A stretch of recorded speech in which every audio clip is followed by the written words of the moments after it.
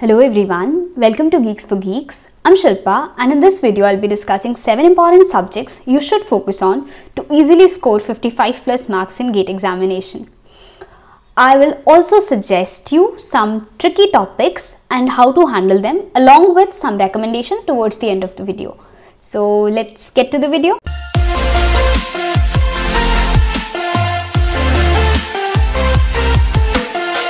Number 1 is aptitude. With a very decent level of preparation, it's hard for you to lose marks in a subject as easy as aptitude.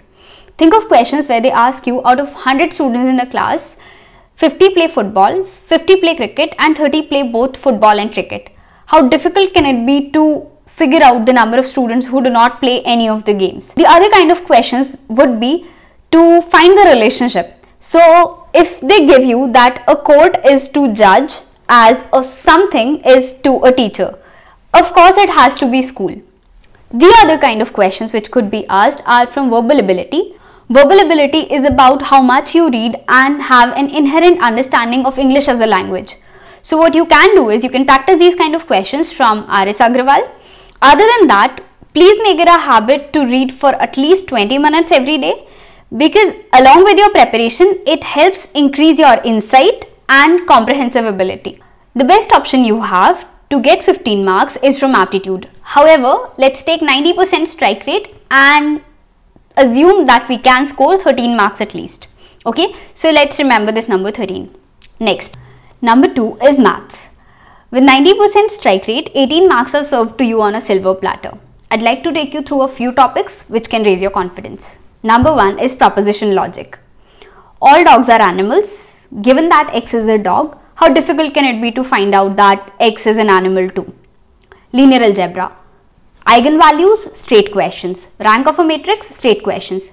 To find the value of a determinant, you just have to rearrange the rows and columns. In most cases, the value would be either 0, 1 or certain group of variables, ABC, minus ABC or A plus B plus C. Just solve 20 questions on determinants and you'll see there are ways to reduce the determinant to a certain value and they won't be very difficult. Next topic is combinatorics.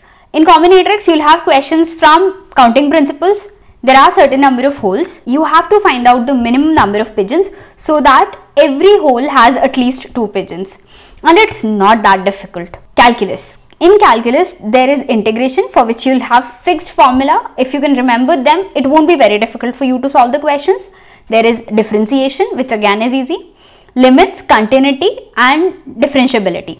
In these 3 topics, if you understand that you have to find out the left hand limit value and the right hand limit value and try to equate them, mostly you will get answers very quickly. Other than that, the questions which could be asked from calculus are from maxima and minima. Just differentiate the equation, equate to 0, find out the value of the variable and double differentiate the equation. Substitute this value instead of the variable. If the result turns out to be positive, that means there is a minima. If it is negative, that means it is a maxima. And that is all of it. The next kind of questions asked could be from probability and they would be very easy. You just have to understand that the value of total probability can never exceed 1. It has to lie between 0 and 1. And these 2 things would mostly help you solve 1 mark questions. For 2 mark questions, chances are you'll get questions from Bayes' theorem. So something has happened, you have to find out the probability of the cause and that is all of it. So we'll add 18 marks to our previous high and now we have 31 marks. Please understand that it may not be as easy as it seems, but it is not that difficult either. Just solve so many questions from previous years and you'll get the hang of it. Number 3 is TOC and compiler. If you're planning to leave the subjects as easy as TOC and compiler, please don't and pick up your notes straight away. The best case is you can get 100% strike rate and without even using pen and paper. There could be questions from the minimum states of DFA, NFA, machines in general, languages and grammars. Along with these, there could be questions from Turing machines and you should not skip undecidability as a topic because the questions could be tricky from undecidability but will always be very easy to score. In compiler design, you have to study parsing, top-down, bottom-up approach. There is SDT, which again is very easy. You just have to understand the syntax and how it works. And lately you'll have to study code optimization, in which you have to use less statements, less number of variables, and apply the same logic. And that is all of it. So with a 90% strike rate from 6 marks, you can easily score 5 marks, adding to our previous 31, which makes our total score is 36 as of now. Next in line is digital logic. Yet another one of the subjects with more scoring questions and about 85% strike rate. K-map being a very probable topic, and then there could be questions from adders, multiplexers, circuits in general, flip-flops, and Boolean algebra. The questions would be very simple, and the least you can do is to avoid silly mistakes, because the concepts in digital are easy. What happens is you become overconfident and do not care to double check. Please do not do this. Try and practice as many questions as you can and stay calm, stay composed while solving these questions. So with additional 5 marks, now we have 41 marks with us. The above topics are very easy and are extremely crucial. But if you are looking forward to just qualify GATE or get marks somewhere around 40 to 55, or even if you are a third year student and you're just preparing for the next 2 months and then giving this exam, in that case, these 4 subjects are a must do. The next 3 subjects are slightly tougher than the previous ones, but again, with proper strategy, with proper preparation and knowing which topics you should focus on, you can score marks in these subjects as well. Data structures. 70% strike rate and the correct intuition behind a structure is all you need. Say circular linked list, for example. You already know that if a list has to be circular, the last node has to be connected to the first one. That means there has to be a pointer in the last node which is not null. Trees, the pre-order, post-order, in-order traversal of these trees.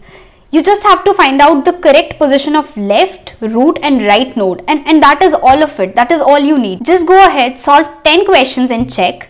You'll trust me when I say that if you have a good level of preparation, if you have studied well, your instinct will guide you through all of these questions. And 70% strike rate on 8 marks means we are on 46 marks now. DBMS. The data says for most students 65% is the strike rate. That means out of 8 questions, 3 questions have to be done wrong for 65% strike rate, which means we'll get nearly 4 to 5 marks. But honestly tell me, will you do 3 questions incorrect in a paper that asks you questions as simple as ER model, MN relationship, lossless join, FD preserving, normalization, SQL, and I can go on? Of course not. To make 3 questions incorrect, either you are not focused enough or you haven't prepared well the subject as you should have. And that is the only case where you can get a 65% strike rate. Otherwise, you'll do the questions correctly. Practice is the key here. Solve as many questions as you can and try to get as many correct answers as possible. And that is it. Oh, and before we move ahead, we have 50 marks with us and the list of subjects is still long.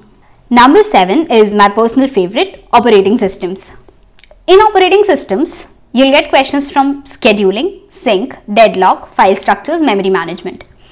In deadlock, there could be 1 mark questions as simple as finding the minimum number of resources you need or the maximum number of processes that the resources can handle without getting the system into deadlock.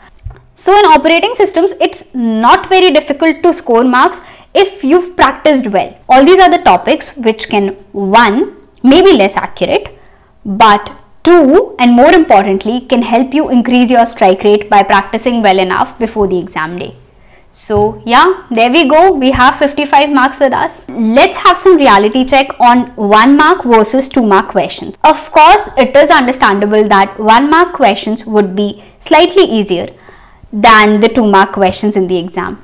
So if you're unsure with 2 mark questions, I would recommend you to skip it if there is negative marking involved. After completely preparing the above subjects, what you can do is you can pick up some easy topics from the remaining subjects.